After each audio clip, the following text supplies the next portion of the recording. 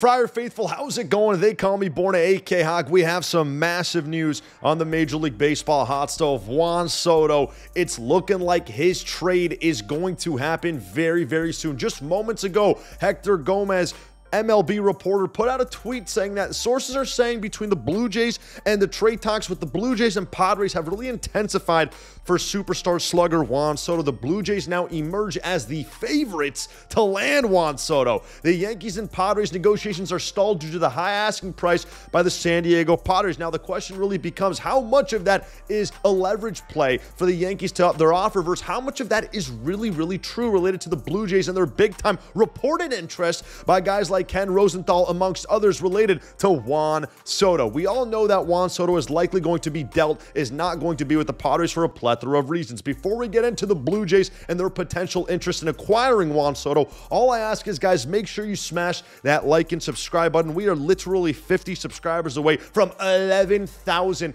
on YouTube. Let's get this video to 200 likes as the Juan Soto sweepstakes are in full effect. Now we take a look at a team like the Toronto Blue Jays. What do we know about them? They have zero outfield depth. They absolutely need outfielders. So am I looking at a trade like this? It's not just for Juan Soto, but the Padres have also been shopping Trent Grisham, who still has 2 years left of club control. He's only owed $5 million in 2024. He's a plus Gold Glove defender who has struggled with the bat but has shown occasional pop. It's perfect for the Blue Jays, who need a starting center fielder, and that can make the Padres get another piece in Juan Soto. You take a look at the Toronto Blue Jays and what they have what the Padres desperately need. That's young, controllable, Major League ready, and higher echelon prospects from a pitching perspective. You take a look at Ricky Tiedemann, who's a top 31 prospect in all of baseball, a southpaw who does have a little bit of a shoulder issue when it comes to his delivery mechanics, but when you pair a guy like him up with Ruben Niebla, has potentials to be a high-end number 2, low-end ace on the left-handed pitcher route in Major League Baseball. And of course, the polarizing piece in this trade would be a guy in Alek Manoah, who still has 4 years of club control. First year in 2021, absolutely awesome.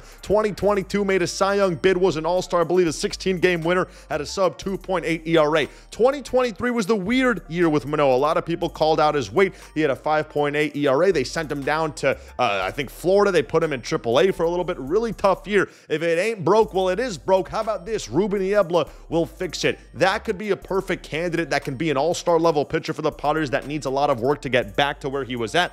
4 years of team control, only 26. Now, when I look at a trade like this, the Padres are probably going to move on from a guy in Juan Soto. It just doesn't make sense anymore from a clubhouse fit, from a financial fit, and they need pitching more than bats. If they're able to flip Soto and Grisham, and then they're able to get Tiedemann and Manoah, pair that up with Darvish and Musgrove, and they have Snelling, Lesko, and Iriarte and other guys coming up in their system. Woo! The Padres have not only retooled, but they've actually opened up their window for many more years to come. Now, from a perspective of adding Trent Grisham in this trade, I think it makes a lot of sense. I think it gets the Padres more value back in return.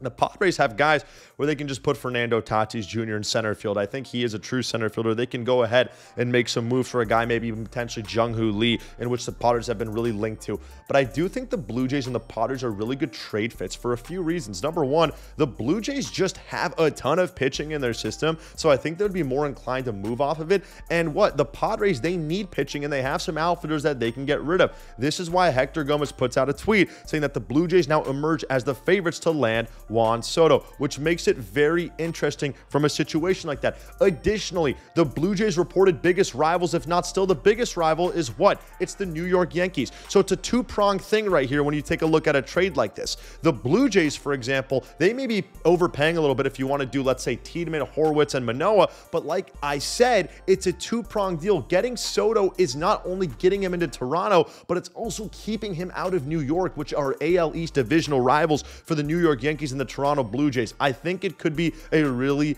interesting play here for the Blue Jays and the San Diego Padres. I think the Padres really try and get a deal done here with Manoah, Tiedemann, get two legitimate high-end starters for the future. They give up Juan Soto and Trent Grisham. That's the kind of value that AJ Preller and the Padres should be shooting for. And I think a team like Toronto, which hasn't won a playoff series, I think only one series in the last 10 years, that's a playoff push move that they may be inclined to make, and it helps their foes, the Yankees, kind of stall out, guys. I want you to let Hog know down below what these recent reports mean to you. Do you think Juan Soto is traded by the end of the winter meetings? If so, do you see it in New York? Do you see it in Toronto? Man, if they get Manoah and Tiedemann, I would be absolutely jacked, guys. Make sure you smash that like and subscribe button. Tell your mom and dad you love them. It's been your boy, Haggy. And I'm signing out.